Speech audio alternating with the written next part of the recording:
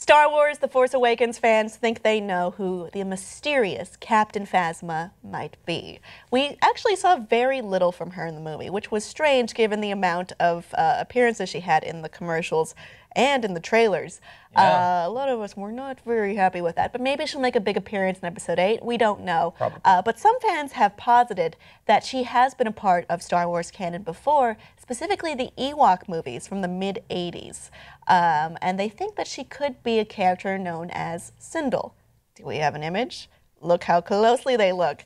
That could be in a... Gwendoline Christie looks like that child. Yeah, but, you know, a grown woman. I'm seeing curly hair on the left and straight hair on the right.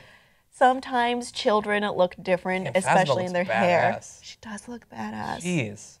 I wonder, what would be cool is, so they've upgraded it with some sort of cape and chrome. What would be cool is if that armor that they wear actually stopped a blaster bolt from killing them once, ever.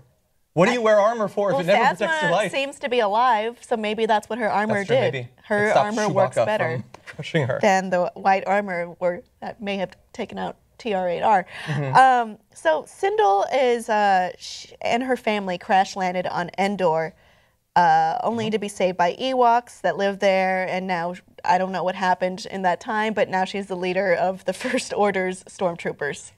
Supposedly. Maybe. Yeah, so look, it's been years since I've seen that movie. When I was a kid, I watched it many times. I didn't like it. It was weird that it was like, okay, we're like a Star Wars movie, but like, don't actually talk about Star Wars. Like, we're like tied in a little bit with it. There were a few movies like that at the time.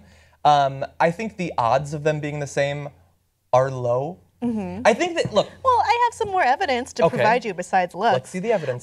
This comes from Pablo Hidalgo, who is responsible for Star Wars The Force Awakens, the Visual Dictionary. Well, this isn't actually from him, because what the contribution from him is that he assumed the Ewoks cooked and ate her. But he is responsible for the dictionary, like which provides a timeline of events which make things seem plausible. In 2 BBY, Cindel was born, according to Star Wars Behind the Magic. The Battle of Yavin was 2 years later. 3 ABY, Cindel's family crash lands on Endor, meets the Ewoks. 4 ABY, Return of the Jedi. 34 ABY. Oh, it was before Return of the Jedi. I didn't know that. Yes, she was a little child. The Force Awakens, which puts Phasma at 36 years old during The Force Awakens. Which is entirely possible. We don't know how old Phasma is, but we do know Gwendoline Christie is 37 years old, which is very close. I think they've been planning it the whole time. Probably not. It's almost as if there are people who think about these things. So, they're called fans. She could be the same age, but it is a very large galaxy, and I have to imagine there's something like 50 billion people who were born that year. If one family's drama could change the whole galaxy, I think another family could be pretty important, sorta. She did change the fate of the galaxy by lowering the shields, I suppose. She was instrumental in that planet being blown up. I don't know how much she helped. But she didn't help the First Order. For all we know, she was thrown into a trash compactor. Yeah. And she was thrown in a trash compactor. Exactly. And then within an hour, the planet explodes. Was it a priority that they empty out all the trash compactors to get her out of there? We have no reason to believe she was alive. Their sanitation team is undermanned right now. Exactly. They're missing their best man. I mean, she might be fine. Look, I am an enthusiast on many nerdy things, particularly Star Wars, which I've seen 3 times, and I'm going to see for a 4th time. And I love the very in-depth analysis that people have been given that led to us knowing, although it ended up being in a novel anyway, that one of the first things that Rey sees in her little fantasy that she has after she touches the lightsaber was in fact a corridor from Cloud City. Like, people identify that stuff, and it's amazing that they can make those connections. But it is possible for the mind to go spinning off into the Outer Rim. No. And it will never be found again. No. Not by the First Order, not by the Rebellion.